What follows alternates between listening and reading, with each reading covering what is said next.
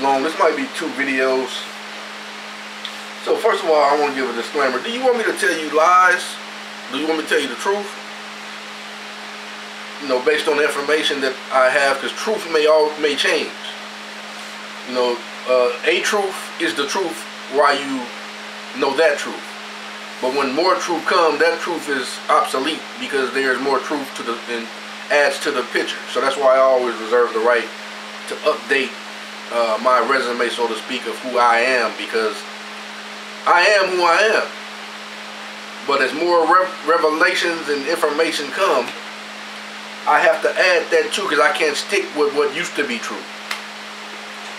So everything I do is in good faith, intent to be truthful. You know, but like I said, you know, I don't know it all. That's why I said, as I know better, I do better. You know, I have no intent to defraud, deceive, lie to you, in anything. Or anyone. I don't intend to lie or cheat and do none of that stuff. I just provide information that is established, and I apply that. Okay, I've heard some, you know, I brought up an interesting topic. And then, you know, I've heard some in the Morris community bring up Ruth a lot, right? From the scriptures. And then I came up, let me read this for you first before I go into it. This is from Wikipedia. It's called One Drop Rule.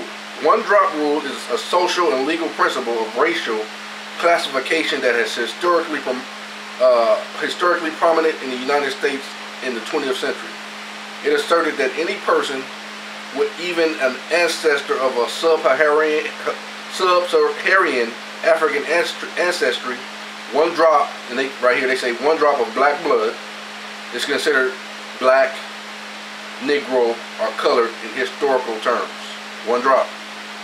And of course, you know, I don't subscribe to those color law terms, but I'm just using what they said. Because you know that's not a nationality. Let's go here. Start off right here. John 7:38. And he that believeth on me, as the scriptures have said, out of his belly shall flow rivers of living water. Basically, you're going to have the truth. You're going to say the truth going to make you free. You say you're going to have the truth. Because if you believe on him, as the scriptures have said. Let's see what the scriptures say. Deuteronomy 33:29. Happy art thou, O Israel, who is likened unto thee, O people, saved by Yahuwah, the shield of thy help, and who is the sword of thy excellency? And thine enemies shall be found liars unto thee, and thou shalt tread upon their high places. Ruth 4:10. Remember the 1 drop rule. Because when I'm saying this is, I'm not trying to prove a point, but these thoughts came to me as I put these scriptures and information together, and I came to this conclusion. I'm going to see if you come to that conclusion. Remember the 1 drop rule, right? Let's say if all the Israelites, none of them were so-called black, right? But the Moabitess, you know, historically, I guess, believed to be a so-called Negro black woman, right? Let's see what happens. Even though I still subscribe that all the Israelites are Yehudi in there, they look like me and you. That's just my conclusion based on all the information that has been provided. You know, so. But let's say if they didn't look like me and you, but this one woman who is a Moabite, sub-Saharan African bloodline. Look what she did to the family of the Israelites by 1 drop. If we're going by that, if we believe that nobody else was so-called Negro. Ruth 4:10. Moreover, Ruth the Moabitess, the wife of Mahlon, and that's ironic too, because that name Mahlon, that was the name of my natural father, dad. At least they call no man father except your heavenly Father. So that was my natural biological dad. His name was Mahlon too. That's why I found that ironic. Have I purchased to be my wife, to to raise up the name of the dead upon his inheritance, that the name of the dead be not cut off from among his brethren and from the gate of his place. You are my witnesses this day. Boaz was basically the family of Mahlon. So that's what he did.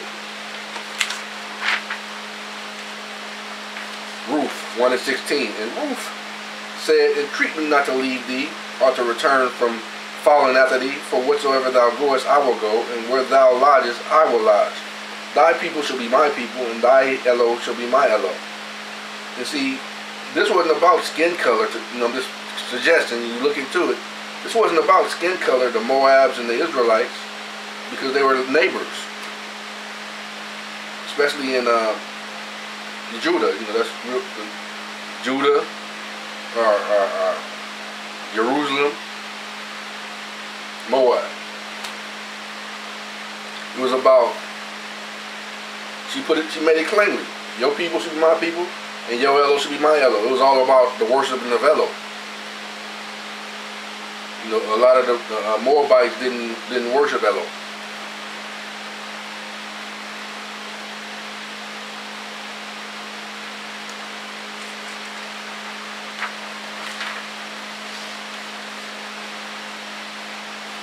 But Ruth is a Moabite. There's another scripture too. It called, I think I had it, but you can find it. It mentions that Ruth was all you gotta do is read Ruth. It mentions that Ruth was a Moabitess in several locations, at least two. Let's see who Ruth is. This is according to the Etymology Dictionary. Ruth, female, proper name, biblical ancestor of David. From Hebrew, Ruth, probably a contraction of Ruth, companion, friend, fellow woman. Old Testament book tells her story. So that one drop got into King David. Alright. This is not to antagonize anyone. This is just bringing out information that's relatively available for all to go and research themselves. So this is not against anyone. I'm just reading what's provided. Let's see who King David was. David, masculine, proper name, an Old Testament name of the second king of Israel and Judah, and author of Psalms. From Hebrew, Dawid, literally darling, beloved friend. The name was common in England and Scotland by the 12th century, but was popular much earlier in Wales. A nickname for Dawid, hence surname Dawkins. See, that's later on, but the original in the text talks about King David, the king of Israel and Judah. So that means that one drop infected Israel and Judah. Okay. Solomon, masculine, proper name, biblical name of David's son, king of Judah and Israel, and wisest of all men. From Greek, Solomon. From Hebrew, Shalomo. From Shalomo, peaceful. From Shalom, peace. The Arabic form of Solomon, the common medieval form of Solomon. Goes on. Solomon was used in Geneva Bible and King James Bible, used elusively for a wise ruler since 1550s.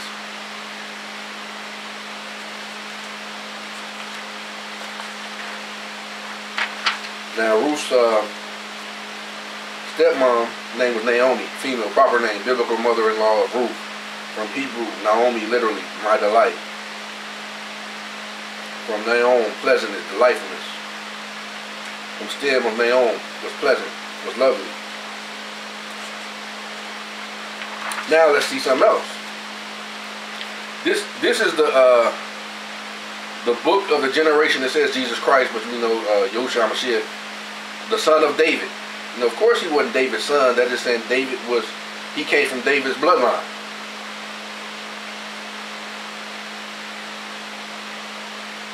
Which was Ruth's bloodline. the son of Abraham. Abraham's bloodline. Abraham begot Isaac, and Isaac begot Jacob, and Jacob begot Judas and his brethren. And Judas begot Phares and Zara and Tamar, and Phares begot Ezram, and Ezram begot Aram, and Aram begot Amminadab, and Amminadab begot Nahshon, and Nahshon begot Salmon, and Salmon begot Boaz. We found out that Boaz married Ruth, right?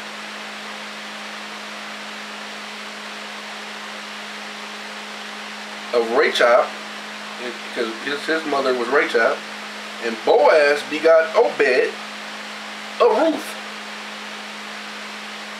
the Moabite woman.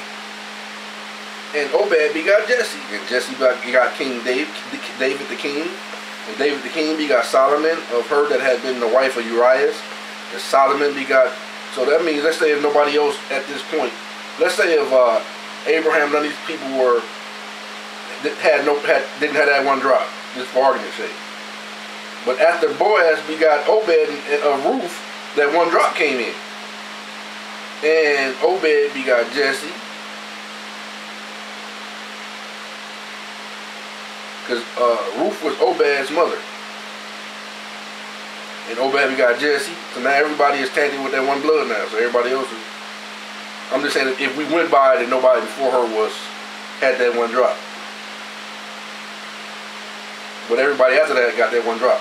Obed of Ruth, and Obed begot Jesse, and Jesse begot King David, David the king, and David the king begot Solomon of her that had been the wife of Uriah, and Solomon begot Roboam, and Roboam begot Abiah, and Abiah begot Asa, and Asa begot Josaphat, and Josaphat begot Joram, and Joram begot Ozias. Okay, I'm going to go on because I'm running out of time. I'm going to go on the way down and keep on going. It says, and then the final part says, and Jacob begot Joseph, the husband of Mary, of whom was born Yahushua HaMashiach, called the Christ. So according to the scriptures, it says that no man was his father, but we're going by the scriptures, not what men think, but we're going to say what the scripture said. Because he didn't have a father, because the Abba was his father, that means his bloodline came through Miriam, which go all the way back to Ruth. So, I don't know. Let's see. Shalom.